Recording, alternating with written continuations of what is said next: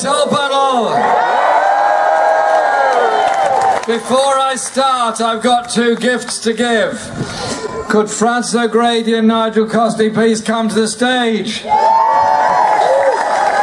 I want to say thank you to Francis and the TUC for the support they've given over many, many decades to the Tolpuddle Festival and ensuring that we understand the history where we come from, the better we can understand where we're going. I want to thank Nigel, as Secretary of the South West TUC, for the incredible work he does and all his friends and supporters do all across the South West to bring us all together here every year in this beautiful village to celebrate this village's contribution, not just to our history, not just to our national story, but to the world trade union movement. And I'd like to present each of them with a copy of a little known book that's now in its third reprint, and it says to Francis, thanks for all you and the TUC do for all of us. And to Nigel, thanks for all you, the brilliant work done at the Tolpuddle Festival. And it's a copy of For the Many, Not the Few. Have you ever heard of it before?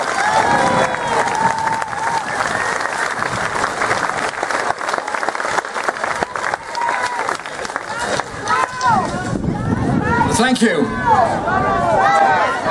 I didn't quite hear that, never mind. Thank you. Thank you. Can I also ask you to put your hands together to thank Emma and Katie, who are the two signers that have been working here for all our speeches this afternoon,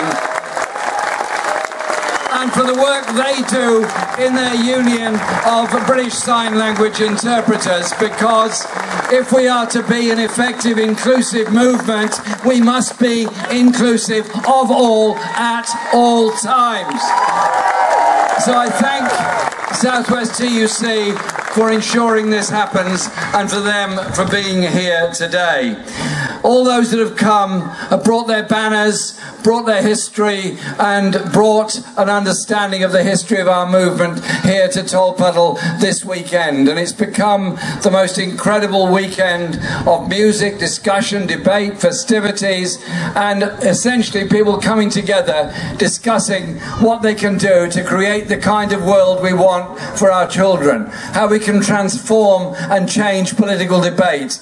It doesn't happen by accident, it happens because people come together in strength to achieve support for those who are denied power in so many parts of the world, denied trade union rights, denied human rights, denied so many things. Internationally, as well as nationally, as well as locally, we must be equally intensive and equally strong. And I thank all those groups that have come here this weekend and helped us to better understand the rest of the world. Yes, we celebrate our rights, of course, and we celebrate what those 6 very brave farm labourers did all those years ago. They were faced with a horrible situation. Greedy, powerful landlords that not only owned the land, but were busy changing the land through industrialisation of agriculture at the same time as the Industrial Revolution was creating such mayhem in major cities all over Britain.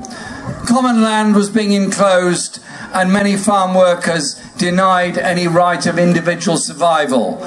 And they stood up against that. They stood up, they took an oath together, and they were arrested, and they were then taken to the Dorchester Assizes and sentenced to transportation. Their families suffered, the community suffered, and this was the powerful hitting back and saying, you might be affected by these massive changes that are happening in our society, but just remember this, we are in charge. Well, that's what they thought they were. And so they thought the whole thing was done and dusted when those 6 people were transported to Australia. But they weren't. They weren't, because it lit a spark, it lit a flame that spread across the whole country, and trade unionism grew as a result of the oppression of those 6 farm labourers. Those 6 farm labourers suffered that the rest of us might have rights to form a trade union, that workers would have rights against an employer, that workers would have rights in a society. We pay the most massive tribute to them for what they suffered at that time. But we also thank all of those that stood up in support of them at a time when there was no access to newspapers. Television and radio were more than 100 years or 150 years away, and the internet, nobody had ever thought of the possibility of such a thing. They mounted those campaigns by public speaking tours around the country in support of the Dorchester labourers.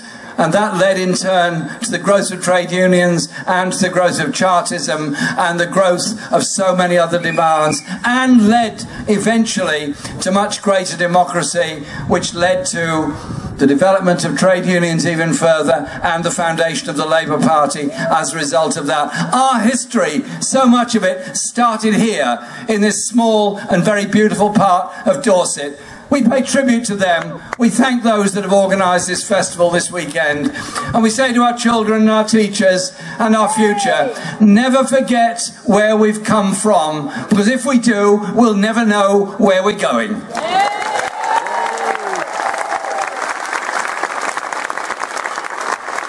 But trade union rights were attacked then and attacked continuously after that. With every advance of trade unionism came a reversal as successive Tory governments tried to prevent trade unions having political funds, trying to prevent trade unions making political statements, and tried to control their activities and their funds. We've seen attacks on the trade unions, from the Taft Vale judgment to the way the miners' strike was treated, and I tell you this, a Labour government will start with an inquiry into Orgreave and what went on there.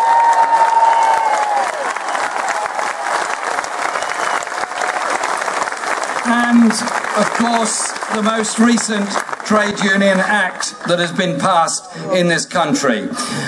The newspapers, owned by powerful people, and powerful people in our society, always try to condemn trade unions, always believe that every problem belongs to a trade union. So, for example, Southern Rail run an appalling service, get paid a great deal of money for running an appalling service, get paid even more money when the service becomes even more appalling, and apparently not one part of this problem is anything whatsoever to do with the relationship between government and Southern Rail. Apparently it's all the responsibility of those that work on the railways and try to keep our railways running and safe.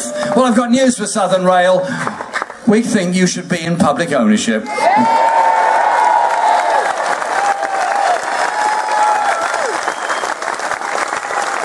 And there are many issues of workers' rights within our society.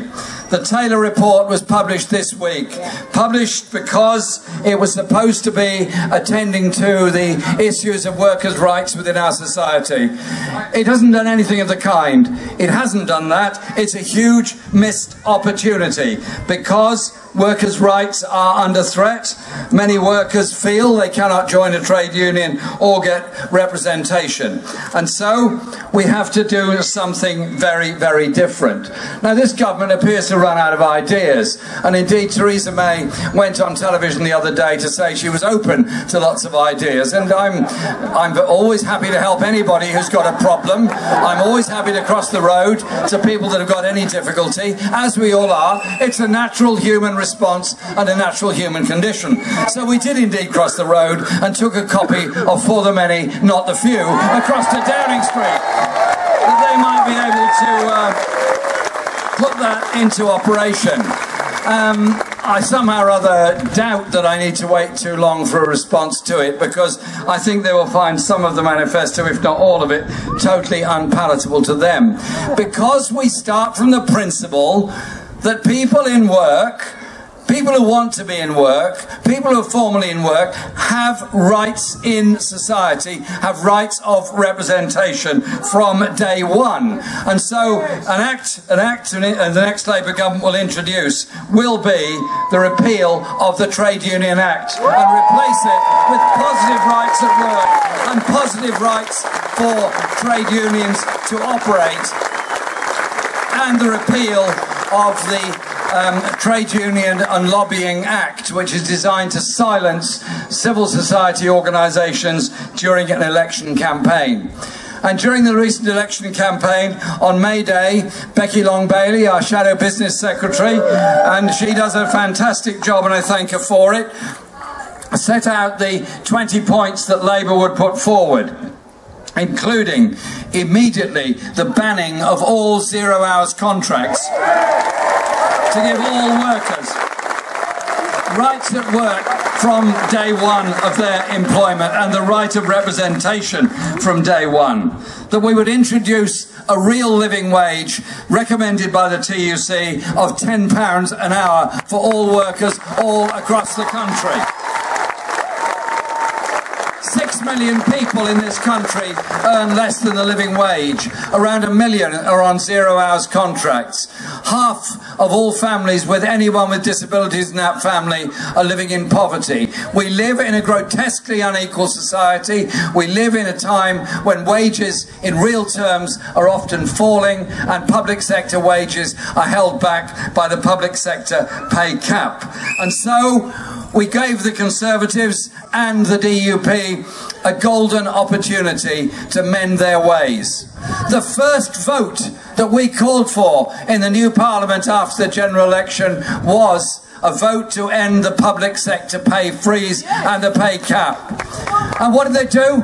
The DUP and the Tories, flushed with £1 billion put into Northern Ireland. I don't begrudge money going to Northern Ireland, but if there's money available for investment in Northern Ireland, then the rest of the country should get the same as well. But they got together and voted down our proposal, so they wish to continue that public sector pay cap. I get so sick of Tory MPs lining up with crocodile tears for those that have helped out in the most terrible circumstances, such as the fire at Grenfell Tower, that is the crisis in Manchester when the bombing went off there, on London Bridge and Finsbury Park, thanking all the emergency services for all their work. We all do that. We admire them, we applaud them, we support them, we recognise the dangers they put themselves in that the rest of us may be safe. But the difference is, we also believe they should be paid properly for doing the work that they do. And if Philip Hammond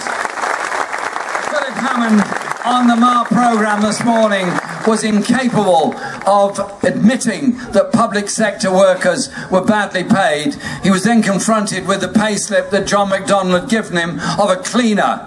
And he said, well, no, she's not paid very much. No, she isn't paid very much because he has imposed a public sector pay cap to make sure she's not paid very much. So we have to confront the Tories with all this, and this is about developing trade unionism and rights in our society, because rights that we have always come from below. I talked about Tolpuddle Martyrs. I talked about the suffragettes. I talk also about those that fought for LGBT rights, those that fought for women's rights, those that stood up against discrimination, not just in this country, but around the world, and the importance of our human rights legislation. And I give this commitment: a Labour government will be totally in support of and adhere to the European Convention on Human Rights, the European Court of Human Rights, and of course the UN Declaration on the Universal Declaration of Human Rights.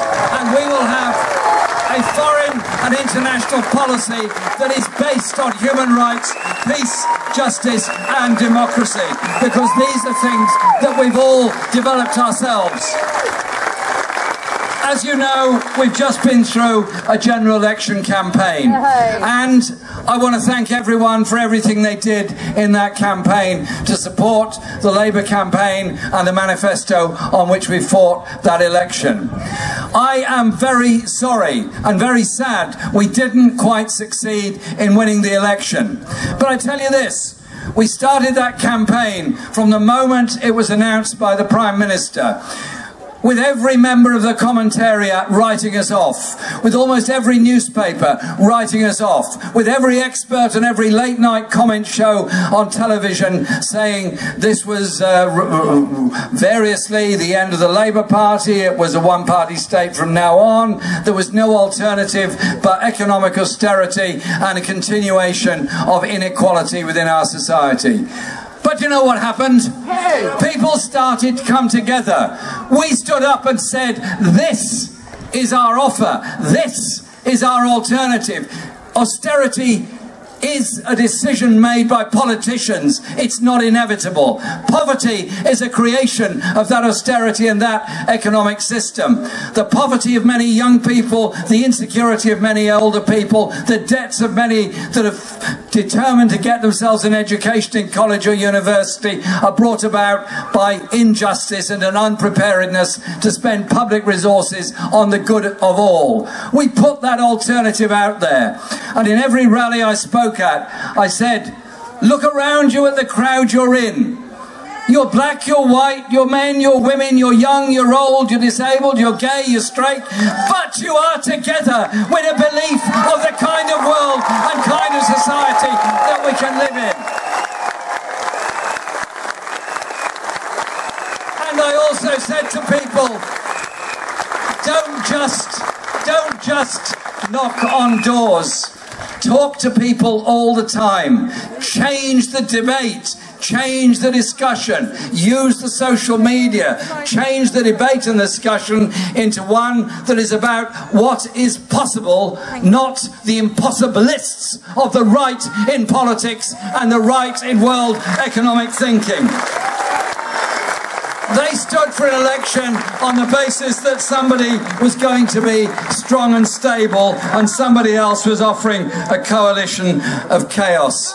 Well, I feel perfectly strong and extremely stable, and I'm very happy with my personal demeanour. The Labour vote went up by 3 million, which is the biggest increase in support for Labour at any time since 1945.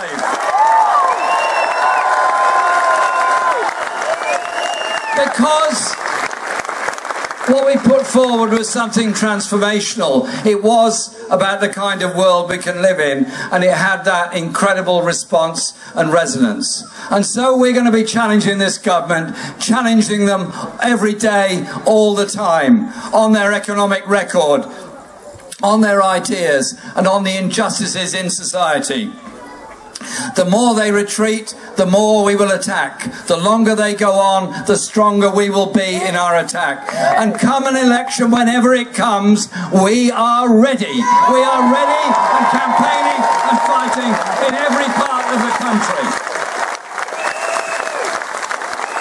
Because the issues I've talked about of public services, of social justice, of wages, of rights in our society are obviously crucial to all of us and our communities that we live in. But it's also, if I may say so, about the natural world in which we live as well. There are limits to what you can do to a planet. There are limits to what you can do to our natural world. And so I want to make it clear that a Labour government will invest in our natural environment. The natural world isn't something somewhere else. It's something in all of us, of how we live our lives and the kind of world we want to live in. So I want a government that will take action to protect the natural world and rural economies and rural life. The Tories have always treated rural Britain as if it's their sort of own private backyard. Well, it's not. Labour votes all over the southwest went up enormously. In a number of constituencies, Labour support more than doubled in this election. And we'll be working further on this, but I simply say this. This is a beautiful environment. Nobody could ever doubt or debate that. This is a stunning area of our country. But living in what could be on the cover of a chocolate box doesn't make you wealthy, doesn't give you a bus, doesn't mean you've got a school, doesn't mean you've got a hospital nearby. There can be just as much difficulty and hardship in very beautiful areas as there are in other parts of the country. And so we will develop those policies which show how we can do things very, very differently in all parts of this country. And so there are specific proposals we'll put forward which deal with agriculture, deal with sustainability of it, such as bee-killing pesticides. We will stand up and stop them from privatising the Forestry Commission and selling off our forestry heritage in this country. We will ban fracking because we believe that fracking is damaging to the environment, is very expensive and creates a permanent damage or very long-term damage to underground aquifers and water courses. We have to be respectful of the environment, so I want to lead a Labour government that not only doesn't do fracking, but also promotes sustainable energy production and promotion of a better environment, such as the planting of at least 1 million trees of diverse species, so we have a stronger sense of biodiversity all over the country.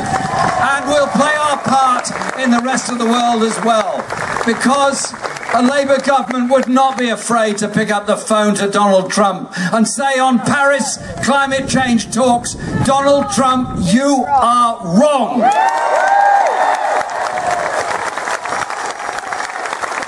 If we are to survive, we have to sign up to that. And so it's also about justice in rural areas. We're celebrating farm workers and what they stood for and what they did. But farm workers are still exploited. Many are still on inadequate, insecure contracts. Many become self-employed as a way of surviving. So we will reintroduce the Agricultural Wages Board to ensure decent pay across the whole of the agriculture and food processing sector in this country. And through our National Investment Bank, we will be ensuring there is equality of investment across the whole country. Because we need a government that's going to do things differently, that will ensure we get tariff-free trade access to the European markets, to make sure that we do maintain all the rights on environmental, consumer and workers' protection, and that we don't allow this country, as the Tories would want, to become a sort of tax haven on the shores of Europe with a deregulated low-wage economy cooked up between Theresa May and Donald Trump over a cup of tea somewhere. We will instead stand up for the rights of everybody within our society and stand for an investment economy that works to improve the living standards of all, not further attack the living standards of those that have already seen their wages hit and cut over the past 7 years of austerity. So those are the outlines of what a Labour government is determined to achieve. Our presence here today is a testament to our strength as unions all over the country, is in recognition of the huge sacrifices that was made and coming together of the kind of world we want to create, where our children get the schools they need and deserve, where our students are not frightened of going to university by the level of debt they've got, and those that work in our National Health Service are not so exhausted and so ground down by it they feel they can carry on no longer. None of this is achieved simply, and so there would be a change in taxation under a Labour government, there would be an increase in corporate taxation levels, and there would be more money spent on our public services, and we would ensure that water, post and railways come back into public ownership where they should never have left. Because these things matter as to how we run our society and run our economy. Ours is a movement. The Labour movement was founded by people of many deeply held values and deep principles. Our Labour movement stands there for peace, for human rights, for social justice, as well as the day-to-day economic battles that we all have to face. That's what brings us together. And in this period we have, I don't know whether it's going to be weeks or months between now and the next election, I want to develop the details of our policies so that come the day, and I hope it's soon, that we're in a position to fight the election again and win a majority. We'll be then able to go into government with the support of millions of people to put the programme into practice, to transform the lives of so many and give real hope to the next generation. I always think that literature, music and imagination are a very important part of our movement. If you look at the artwork on the union banners, listen to the music we're playing here this weekend, go to a primary school and look at children's art, and you see the joy of what they can achieve themselves together. I think a society works better when the imagination and creativity of everybody is unashamedly unleashed and unlocked. And so I'm determined that we will introduce a pupil arts premium so that every child can learn a musical instrument whilst in school. And from that, they will learn so much more and learn so much more about themselves. Our history is riddled with those that observed what went on. And I want to conclude with a few lines from a poet. You may not all have heard of him. A man called John Clare, who lived in Northamptonshire. He was a farm worker. He was mainly self-educated. He suffered much during his life. He suffered much mental illness and stress.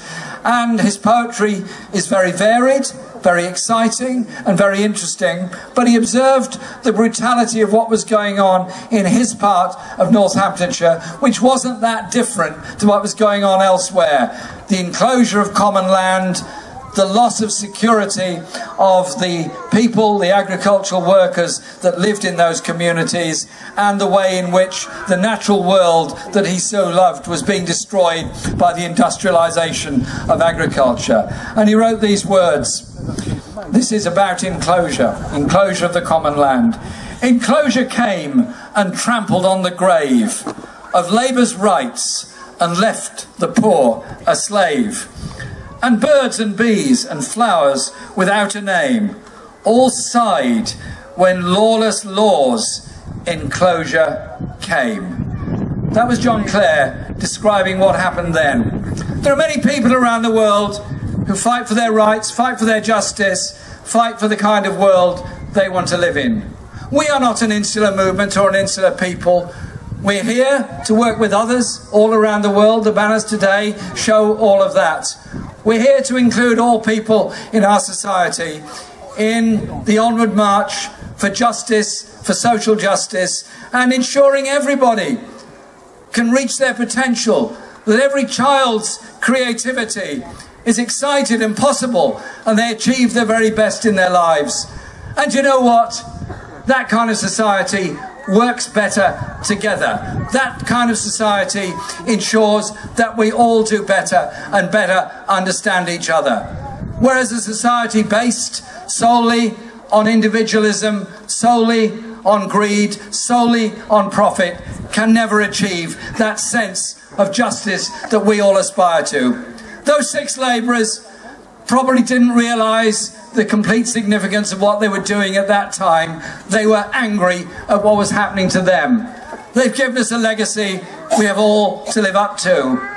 And here today, in Tolpuddle, in 2017, we're living up to that legacy, and we're declaring ourselves ready, able and very determined to fight for justice in this country and around the world, and campaign to win against